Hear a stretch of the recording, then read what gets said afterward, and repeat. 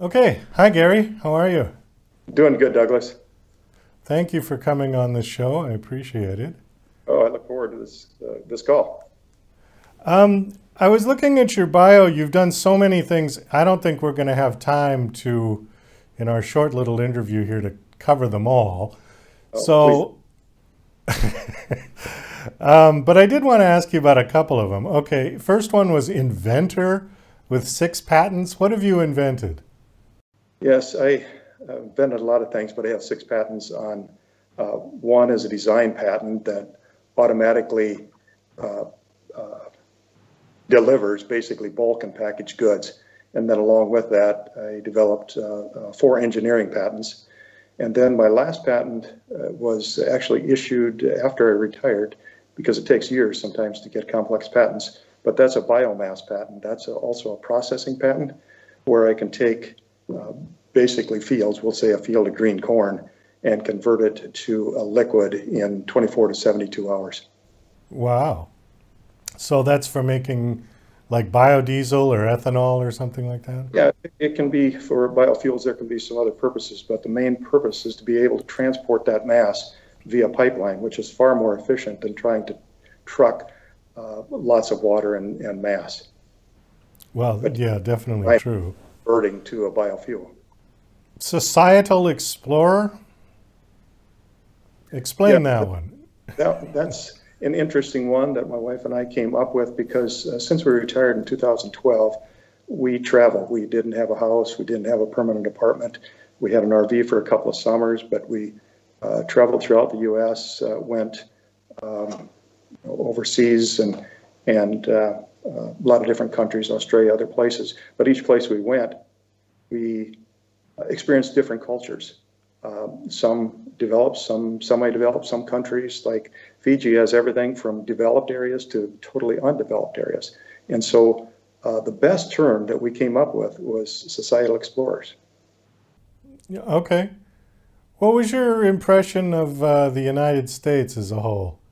Did you have anything that, I mean, I know you're American, uh, but when we look at our own country, sometimes, you know, we have different takes on the thing as a whole, especially if you go out of the country and you look at it from outside looking in, your perceptions can change. So what was your take on it? My take is that whatever country, whether it's U.S., Canada, Western Europe, um, we all seem to follow a fairly developed culture. We, use modern means of communication. We still use old things like transporting kids to school rather than e-learning. But them are systems in developing countries. They would prefer to mock or follow developed countries like the U.S. We just have so many standardized systems that and with worldwide media, that other countries tend to copy what's going on in Western Europe or North America.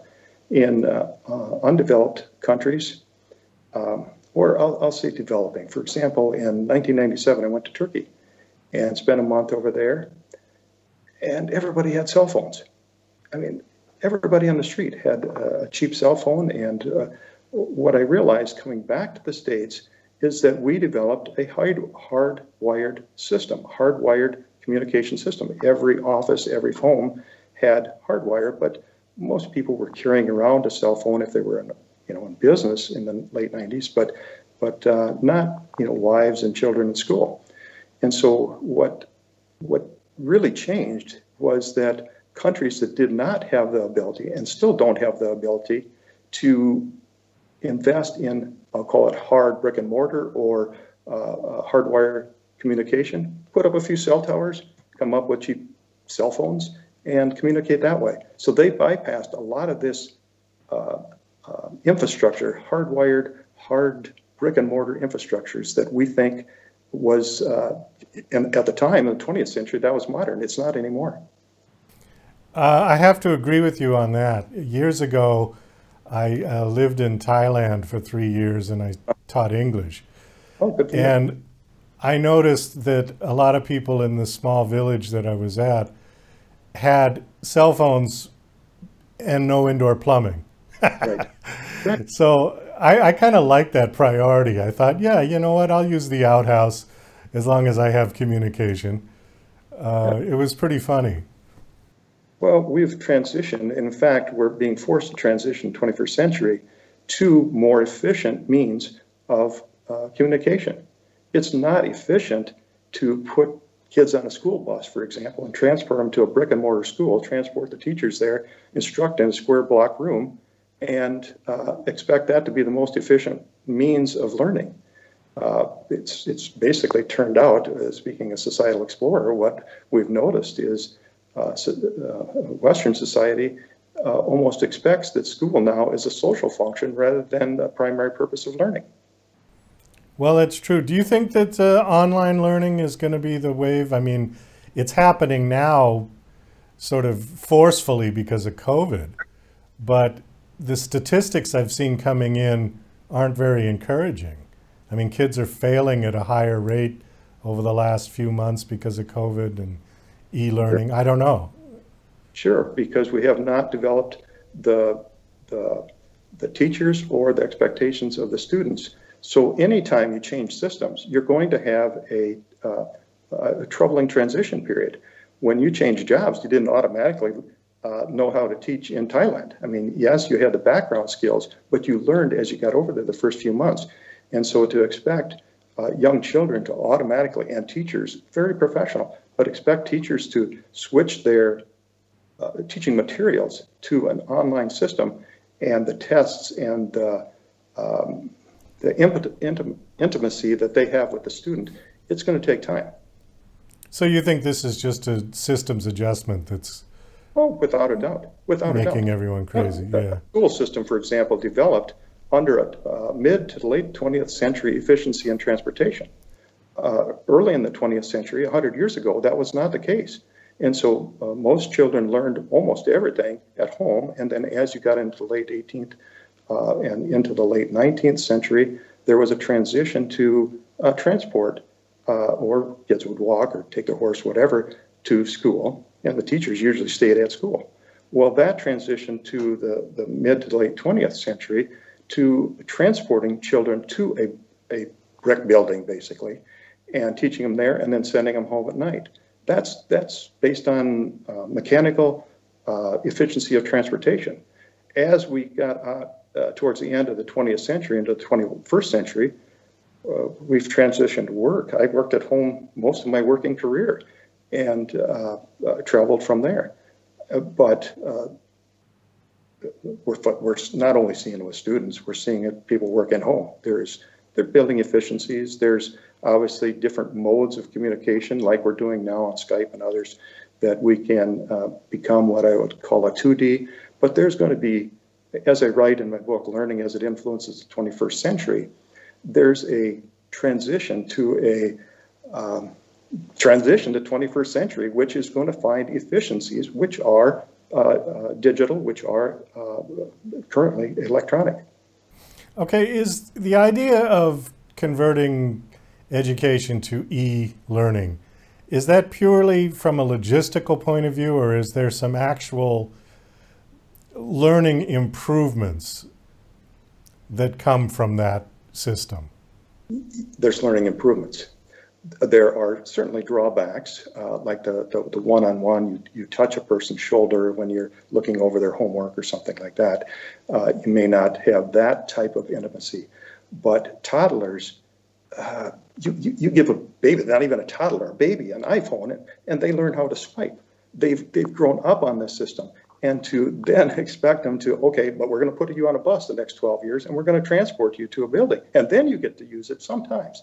It's just a transition. And as I wrote and released my books 2 years ago, there's no doubt in my mind we're going to transfer work, and where necessary or where convenient and where efficient, transfer students and workers to an efficient means of transportation and bypass the mechanical, you have to get in your car and you have to go at this time. The benefit of the student, and you mentioned them, I think it's key, as well as worker. Students don't learn on a time clock, and we've forced them into a time clock where now they can basically read at their leisure or take more time with a problem or study a paragraph longer to have themselves understand it at their rate, not at the expected rate of the classroom. Okay. What about socialization skills? It seems to me kids these days have many virtual friends, but but interaction with people on a real basis seems to be lacking. Yes. Yes. Again, that to me is a transition, and that deals with my book, Culture and the Mysterious Agent Changing It. Culture is changing. And one of the reasons is that we have set an expectation from toddler or shortly after toddler stage to take them either to a daycare or preschool and keep them in an institution. But we are actually transitioning to the history of traditional culture, meaning that parents and students, all the way through teens, are learning at home, just like they used to be for thousands and thousands of years. And so really the late 20th century and early 21st century was an anomaly.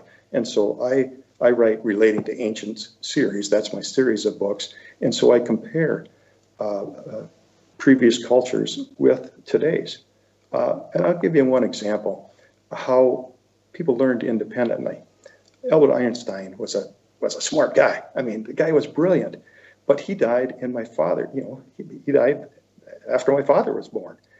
But he spent from, I think it was 1907 to 1915 working on his gravitational theory. And it wasn't published until 1916. It took 100 years. In 2016, scientists finally proved, using spacecraft and other systems, to actually confirm his theory of gravity, which refuted Newton's 300-year-old theory of gravity. So some of these things take long-term thought.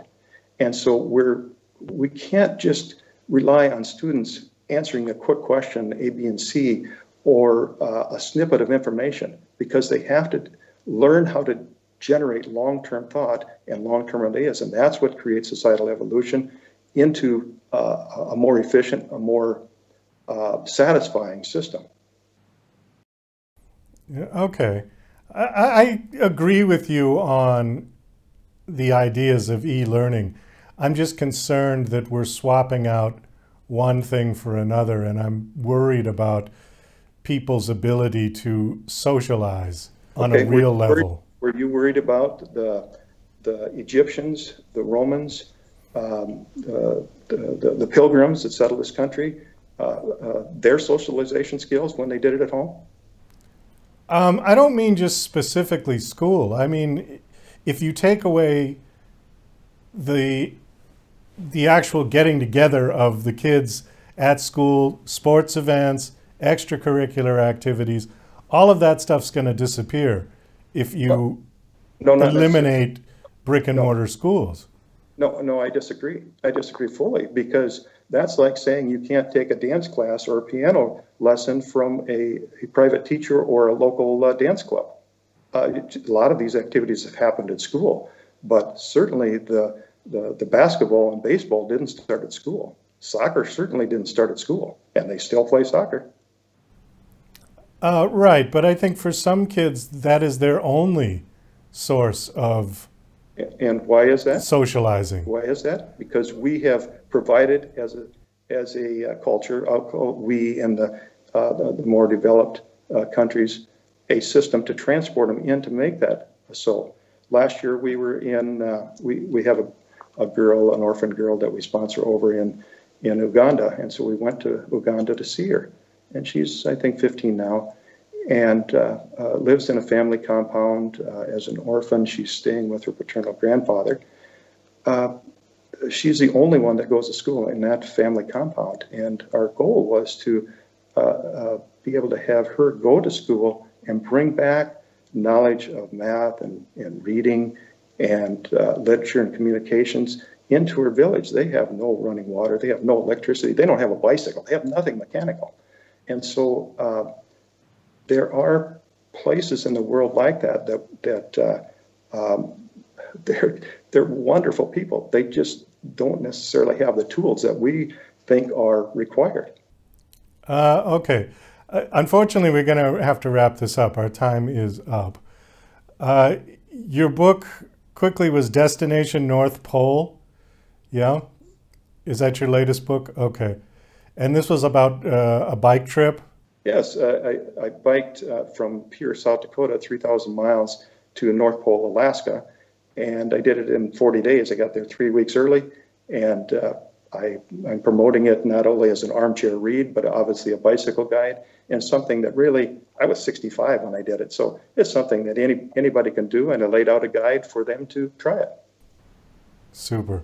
Do you have a website you want to give out? Yes, it's relatingtoancients.com, relatingtoancients.com, but like my books, most people get them on Amazon just by entering my last name, Wietgrefe, or the title of the book, and my New York distributor, booksch.com, is where a lot of people get my books also.